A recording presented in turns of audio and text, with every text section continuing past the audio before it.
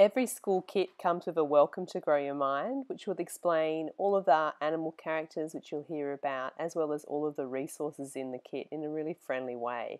You could obviously just start reading this to your students, but I like to introduce the whole idea in a different way, which I'm going to show you in a moment. But this will give you background as to why we have certain resources in there.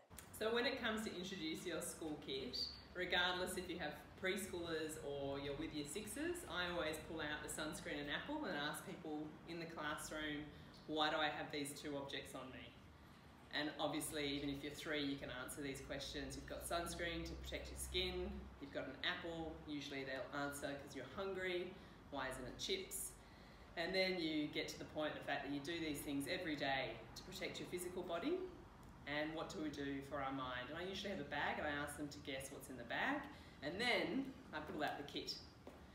So with your older students, you jump straight to we're going to learn about our brain, and with the younger students, you jump straight to I'm going to introduce you to some animal helpers that live in your brain. And when you know about these animal helpers, you're protecting your brain.